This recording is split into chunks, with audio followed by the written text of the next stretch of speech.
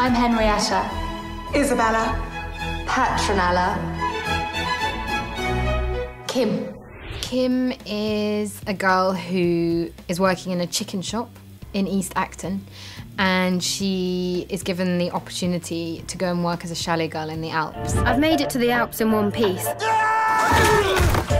I'd never been on a snowboard before, so it was the first time that I'd ever encountered flinging yourself face first down a mountain. Well, I just did as much as possible, so I did all the groundwork. I'm still working on the, triple 360 in the air. Did you have any extra training for any of the scenes? No, not at all. I mean, I did pretty much 99.9% of everything you see in the film.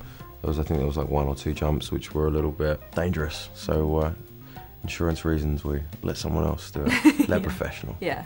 Yeah. No sleeping with the clients, unless they're fit. Season ends, he goes back to his world, you go back to yours. She's a chalet girl. That must have been really difficult, being caught between 2 beautiful women like yeah, that. Absolutely. It's just painstaking, really. But it was, I mean, it's an interesting moment in the story. It's will he kind of, walk the line and do as what is expected of him, or will he do what he wants to do? I've made a good impression on the boss. The locals seem friendly.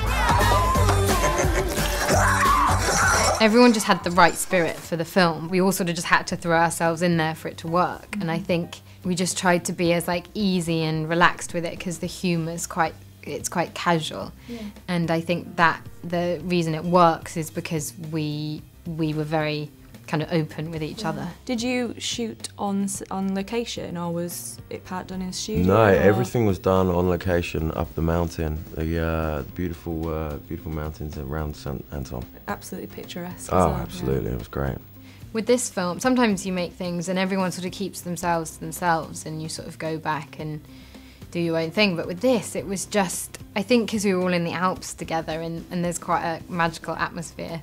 And we just kind of all pulled together and we were all staying in a chalet together and just went out and enjoyed ourselves. Yeah. And my final question to you is, what do you hope that audiences will take away from watching Chalet Girl? Well, I mean, I hope they kind of get the same feeling that we got from making it, which was just, huge fun, and it's a cute, charming, witty, funny movie. So I mean, they're all the things that you should be getting from this film. Winning ingredients. Surely will, exactly. Yeah. I'll put the photos on Facebook. Poke me.